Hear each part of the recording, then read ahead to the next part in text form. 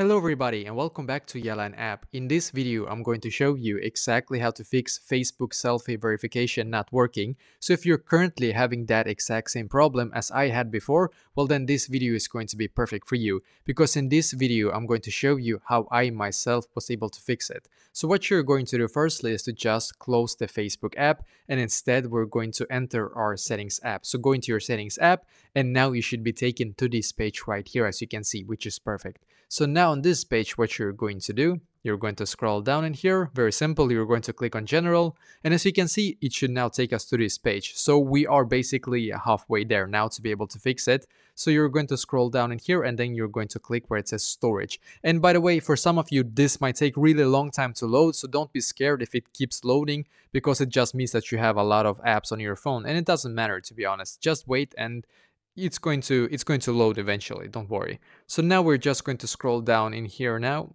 and find the Facebook app. So we're just going to click on the Facebook app now. And as you can see, you should now be taken now to this page. And by the way, for those of you that are using an Android, don't worry, it's going to be the exact same step by step as well. Just find storage on your Android as well, and then just find the Facebook app because you should be able to be taken to a page similar to this as well. So now you're going to click on upload app and once again click on upload app in here. Just wait a couple of seconds and then we're going to click on the blue button in here again.